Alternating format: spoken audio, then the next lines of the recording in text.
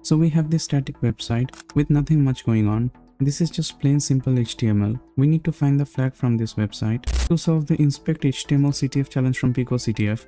So we can start by checking the source code by right clicking and clicking on view page source, and I can instantly see we have an internal comment with the flag. You can see the source code from your terminal too. So if I copy the link of the website in my terminal, simply type curl and paste the link, I can see the same HTML code with the flag. You can also filter the output to display only the flag by piping the curl command with grep, and since our flag starts with Pico, I'll type Pico and it only shows me the flag.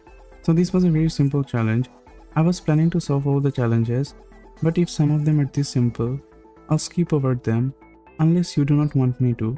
So let me know in the comment section if you want to see this type of challenges, and if you want to see more of these web exploitation CTF challenges, please subscribe to the channel.